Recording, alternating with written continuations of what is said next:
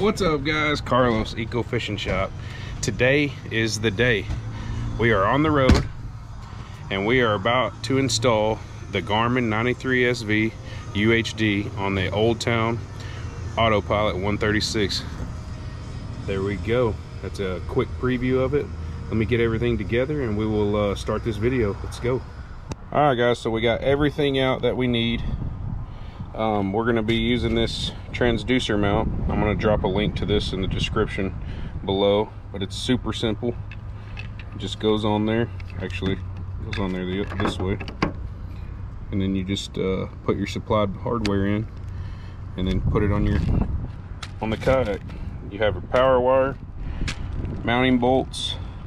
You're going to need a Phillips screwdriver, a pair of wire crimpers, and some butt splices. So let me get all this stuff rigged together and then we'll get back with you. We have our transducer mount bolted on to our transducer, and now it is time to get it mounted to the kayak. So let me get all this wiring fed up through the hole. I've got magic hands right now.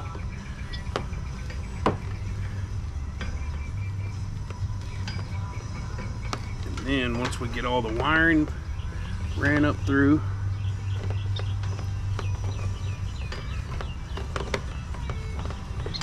once again I'm going to drop a link to this mount in the description because I think this thing is just super simple. It replaces the factory mount, and I mean it's pretty understandable. You just snap it on, put the bolts in, and then we mount it.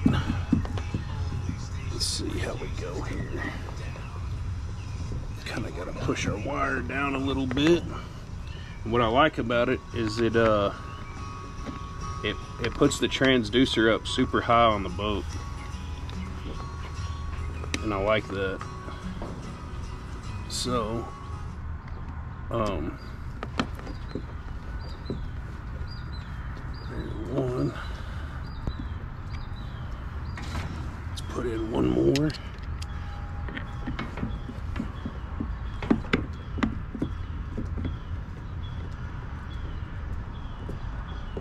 And all of this is done being done on the road. So you don't need a shop or, you know, things like that to be able to get these things done.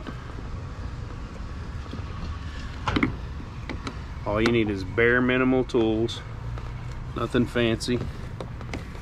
All we have is a pair of wire strippers and a Phillips screwdriver, and that is practically all you're gonna need.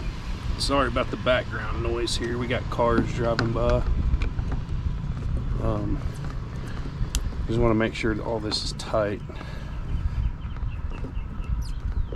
and then we will kind of give you a idea.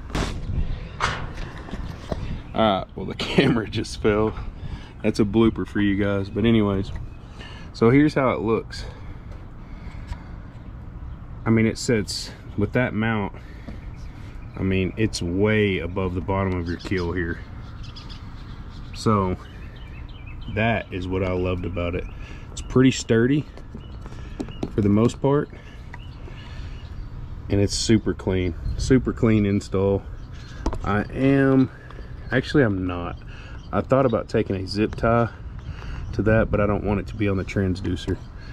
Went up through the scupper hole there, and yeah, I'll see you guys back up on top.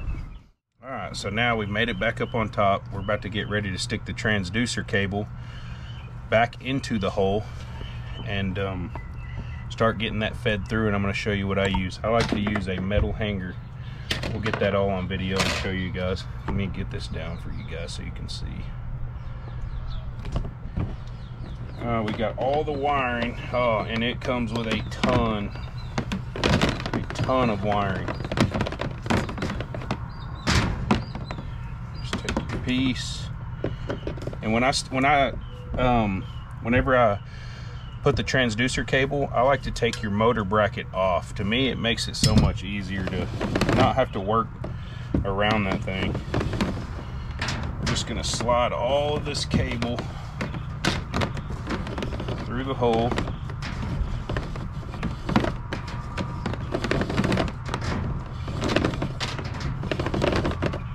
Alright, now that we got it through the hole, we can go ahead and put our fittings back on, which critical step I just missed. Glad you guys get to see this part.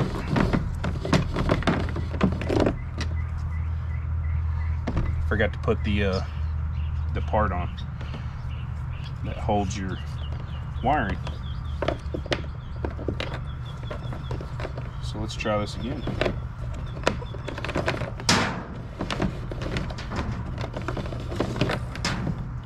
Feed our wiring through. Get this hanger out of the way. Garmin gives a ton of transducer wiring. I'm switching over from Humminbird, and I'm pretty sure that this has like 10 more foot of transducer cable. I guess they want to make sure you can get it on any size boat that you need. Alright, so there's that. Now we are going to need the little supplied foam piece that Oldtown supplies. Stick that on your wiring.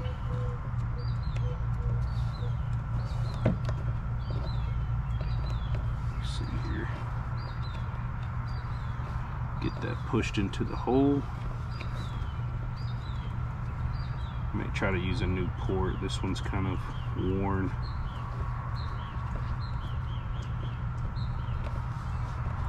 Like so. Oh, hold on. This gasket's messing up on me. Alright.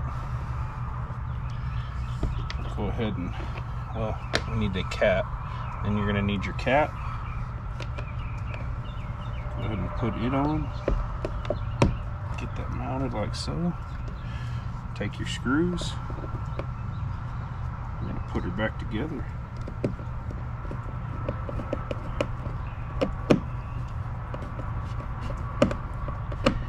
It is hot here in Texas, guys. Extremely hot. Go ahead and get this all tightened down. And then we'll put our motor bracket back on.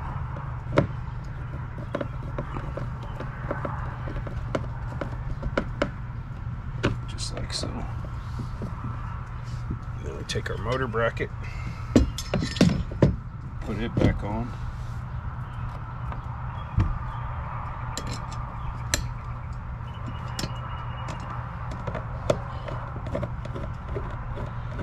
All secured. Snug them until you kind of get all of your bolts in. That's what I like to do.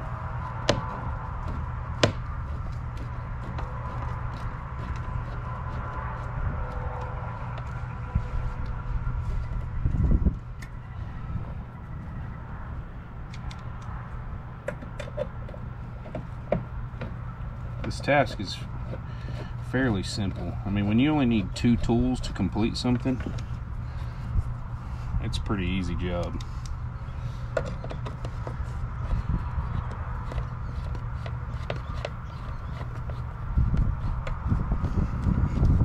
Get that kind of moved around. Make sure they're tight.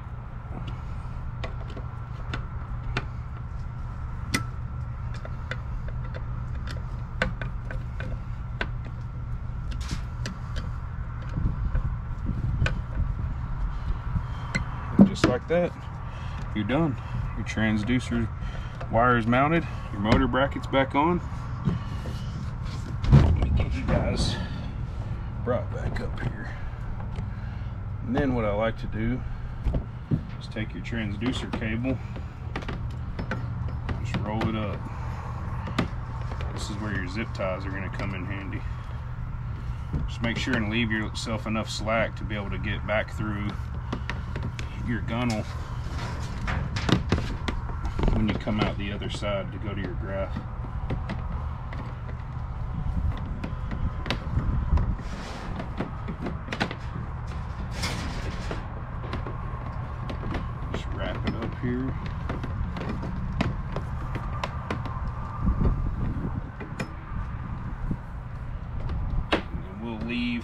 We'll probably leave 3 wraps off.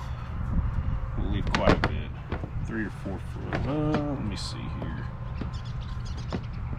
We'll leave about, I would say leave about 5 foot loose before you wrap, before you zip tie. That way, just in case, that way you know you have plenty to make it all the way back through your hole, up through your gunnel and all the way to your graph, or wherever you're mounting it. I'm mounting this one on a track. Some of you guys may be using a kayak handle or something like that. So my zip tie is almost a little short. Just had to improvise there.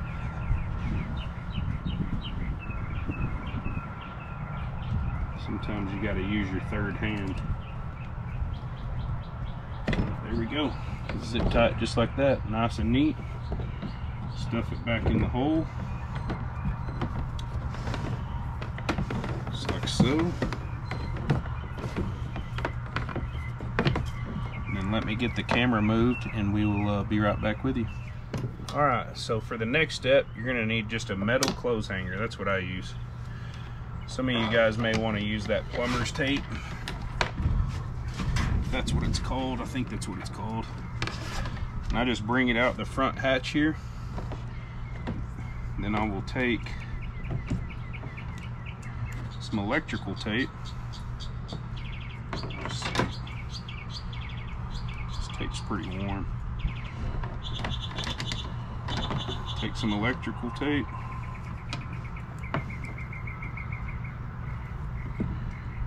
Go a couple rounds. Just enough to hold it. And then take your hanger.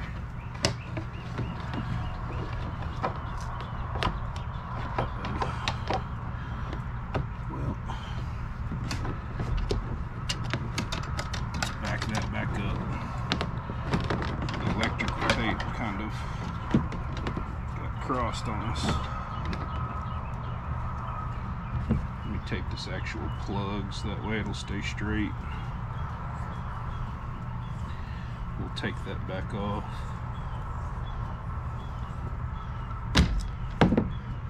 There we go.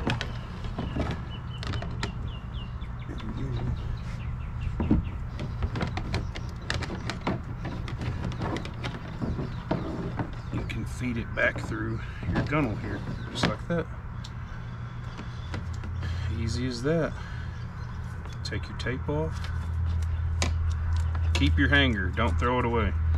Metal hangers are kind of hard to come by, or at least I've found in my experience anyway.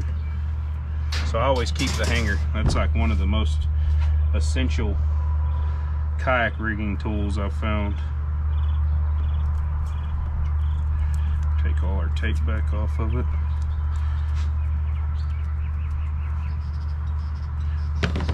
Your slack. So now we have enough slack. Now we will start. This is the wiring, power wire for my Humminbird. So now we're gonna already have wiring pre-ran to the back where my batteries go. So now we will, the reason I left it on here is so that way I know what's positive and what's negative. That way when we go with the new wiring, it's simple. No guessing. Take your wire cutters, snip it,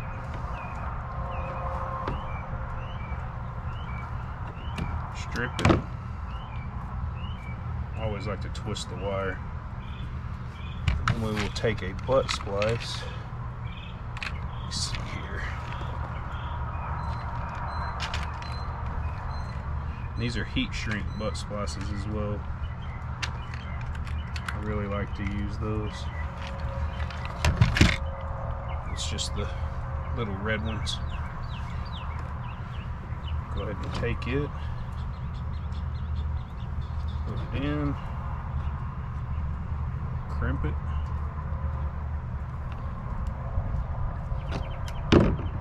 Always check, make sure it's tight.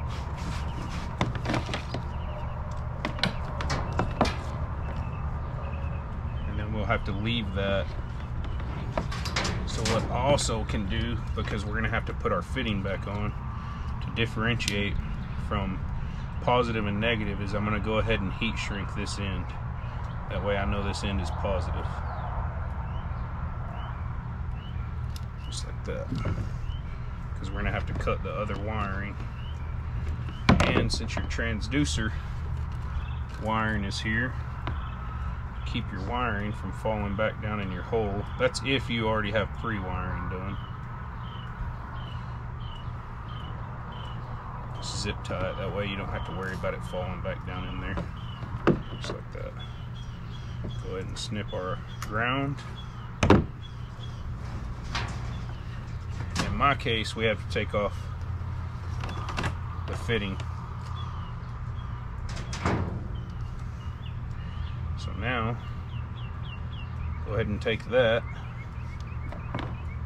Take the power wire here. And I just realized one problem. Let's see here. Yes, that's an issue. Okay. So luckily, in my case, I already have a fuse. So we're gonna have to cut this one off to be able to fit it. Well, this wouldn't even go through the hole. Well, it would if you cut these two tabs off. You could even squeeze it down through there, but we're gonna have to cut this fuse off. Luckily, I already have a fuse though, because it's not gonna go through your actual fitting that all your wiring goes through.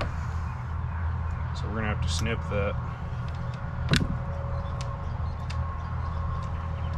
Let's move some of this wiring here. Let's go ahead and get our fitting on before I go any further.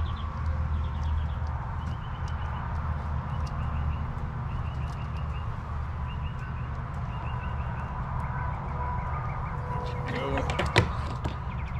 Don't forget though, you also need to put your transducer fitting through. Ooh, which that's gonna be an issue.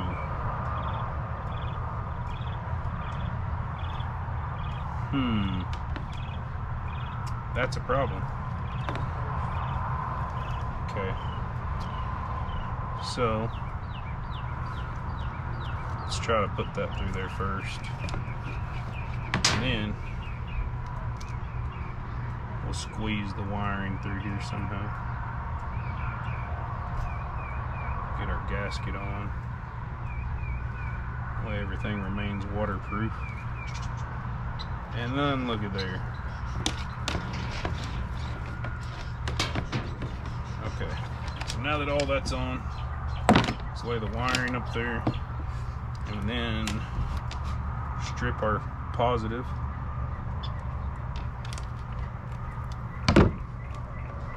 Go ahead and get that connected, that way we don't lose track of what's positive and what's negative on our battery terminal back there.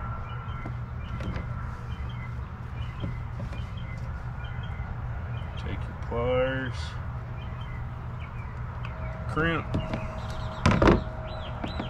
always check your connection, then we'll go ahead and heat shrink this one. Hopefully the background noise isn't too bad. Like I said, we're on the road, so I wanted to do this on the road to show you guys that it can be done no matter where you are. You don't need a shop.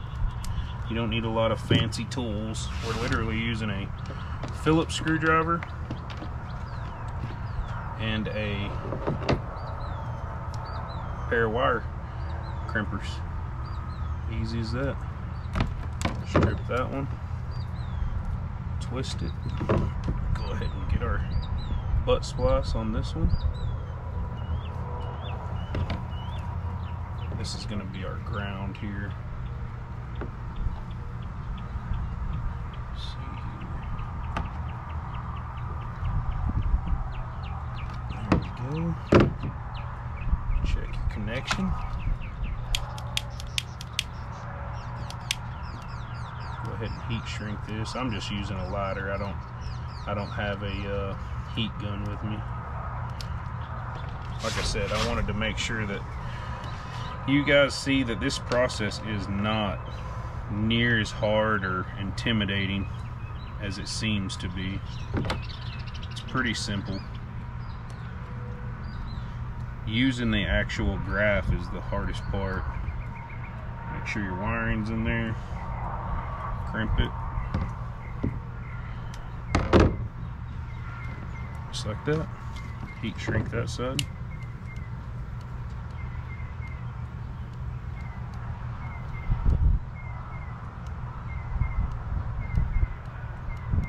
And there we go. Now all of your wiring is waterproof. These the blue and the brown wire is for NEMA. We're not going to be running that on this boat. So they're just communication wires. All I did was take a little, I don't know exactly what those are called, but they're caps. They're like a wire cap that you crimp on.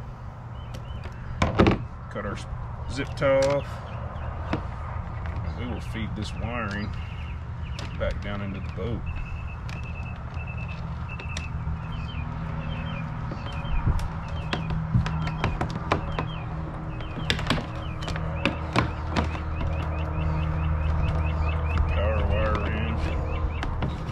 Of course, the birds and everything else are going to start chirping. It's just my luck. Get everything going.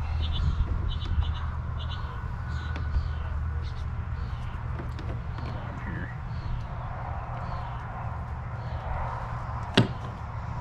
Okay. Well, so that's a little issue that I ran into just now. But what I'm going to do, I have this gasket on the wrong side. I'm going to very easily, without ripping it, just put it on the other side. There we go. Kind of get it lined up.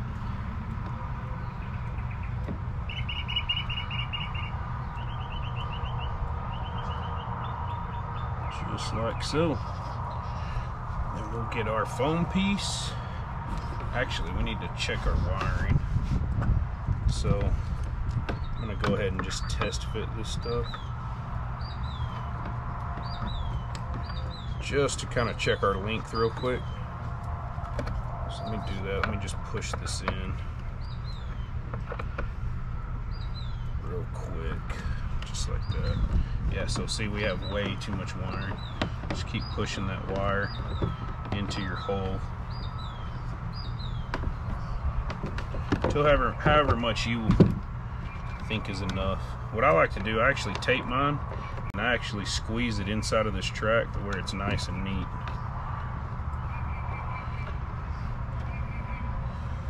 Pull this out, move it around.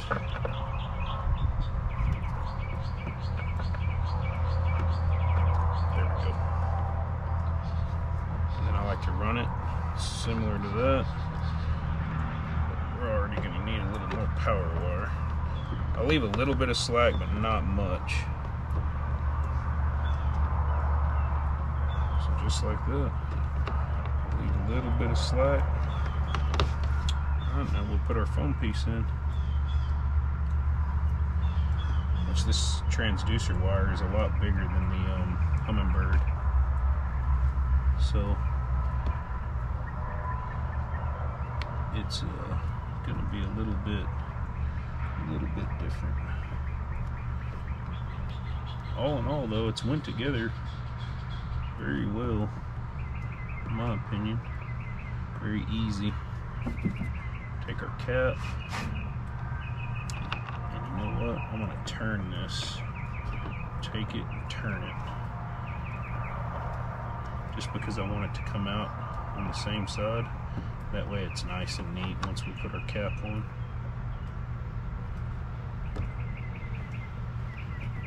Let's see here. Just like, okay. So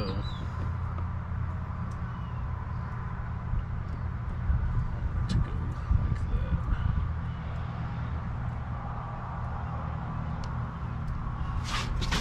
Let me see here. We may have to mess with it just a tad.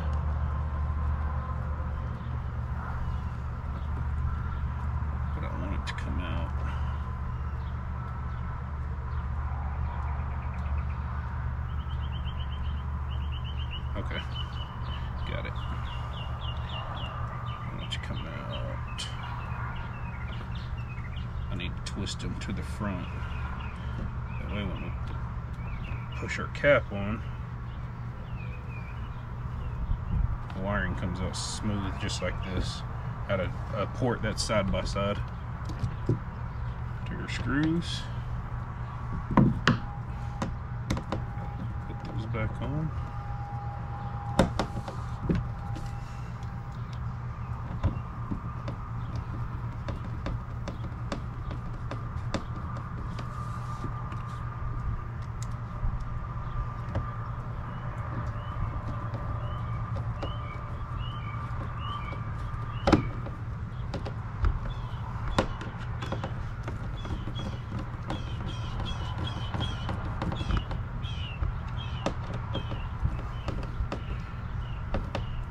And there we go, your wiring is done.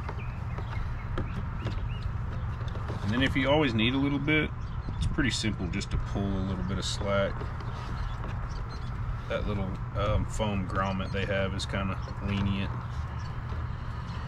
Next step will be getting this slid into the track. Be back with you guys in a minute. Alright, once you get all that done, you're going to need to put your screw part onto your transducer cable, which all it does is simply snaps together just like that. And then they have a supplied little O-ring that we're going to slide on here. Slot that on, kind of get it pushed down just like that. Then you can take it, get it put into the back of your graph here. Well, if I can find the hole, there we go. And that will allow you to screw your transducer cable on. Then you can take the power cable, get it put on, just like so. And so I thought on my old graphs, I would tape these wires and kind of slide them in there. But since this transducer wire is a little bit thicker, actually that's the power cable, excuse me, what I found that we can do, just to give you a nice neat appearance, still give you some, like I said, you can pull a little slack right here, as much as you would like.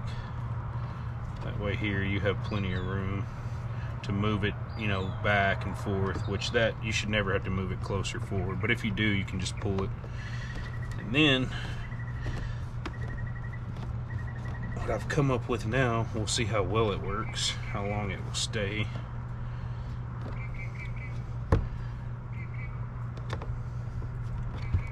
Just push that into that track. It almost fits perfectly. It's not crimping the wiring or nothing like that. Don't know how long that's going to actually stay. You know what? I don't really like that. You get just a little more slack here on the transducer cable. Push it back in, just like so. I'm sorry, guys. I'm profusely sweating. It is very hot. We'll see if we can get that to stay in there. Just gives you a nice little neat appearance. And what I'm going to do to maybe help that power wire stay in there, I'm going to take one of these little zip ties here. I'm just going to zip tie it. Go ahead and snip that. There we go. Hopefully it'll stay in there, but it just keeps your wires all nice and neat. Out of the way. Yeah, I see one little pull and it'll kind of come out of there, but that's okay. So that sums it up. We are about to take it, we're about to go get the battery. We're gonna power this thing up. See you guys in a minute. Alright guys, we got our battery. I have quick disconnects on mine. I keep mine in the hole here. Let's go ahead and snap that together. That way we can get power. And what I have down there, this is a lure lock pad. You can buy them, and you can stick that battery. Oh, sorry. Stick that battery on there, and it sticks it. Put your wiring in there. Put your cover on. Let's power this sucker up. Let's see what we got.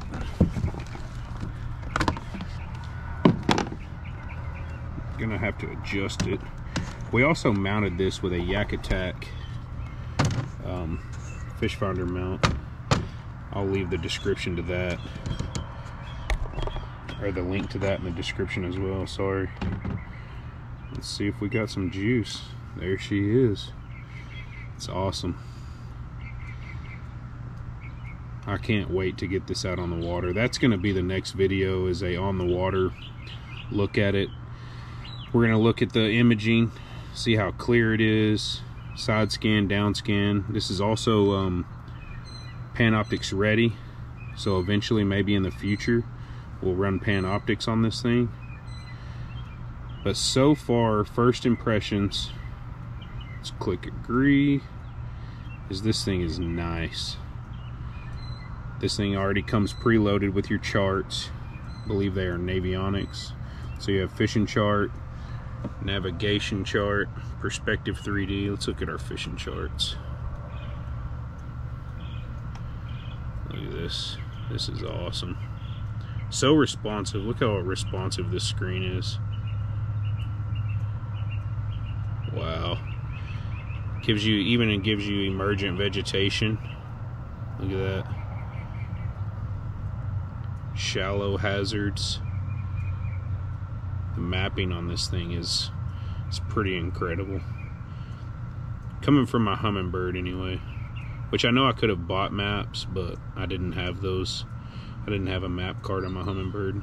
So this coming already preloaded, that's intense. So let's just go home here.